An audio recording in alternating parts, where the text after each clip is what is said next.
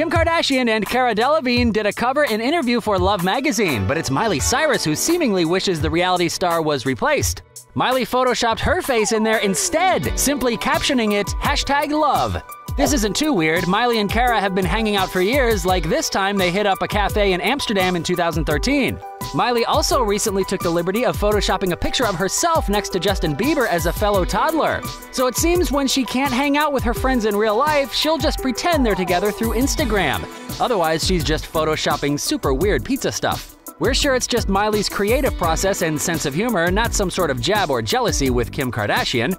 Although HollywoodLife.com is reporting that Miley and Selena Gomez are feuding after an argument about Bieber at a birthday party, and this Bieber post could be Miley trying to get under Selena's skin.